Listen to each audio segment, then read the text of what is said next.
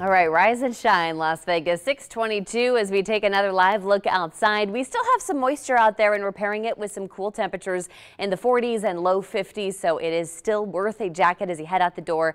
Today is a bit of a transition day. Some areas could see some isolated showers. Elsewhere, we're going to see a lot more sunshine today. Here's where you do see most of the thunderstorm threat. You're going to see that centered mostly in portions of Utah, Arizona as well, but you can see a small corner of Nevada is dealing with that thunderstorm threat. As we watch this satellite and radar pull through, we're seeing some light showers moving over Lake Mead this morning. A 40% chance continues through the early afternoon over Lake Mead and portions of northeast Clark County as well. You're going to see this continue to push eastward, though, leaving us with some drier conditions. This could bring some snowfall for the higher elevations as well. Caliente dealing with a wintry mix. That's why you see that pink, kind of a mixture of snow, ice, and rain.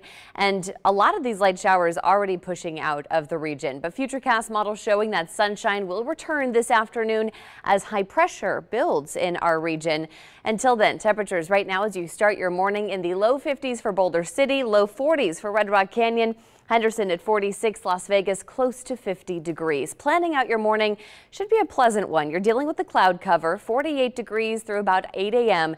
and that sunrise happening at 6:46. We're not too far away. This afternoon, that sunshine will bring us into the low 60s, and we're pairing that with northeast winds 5 to 10 miles per hour.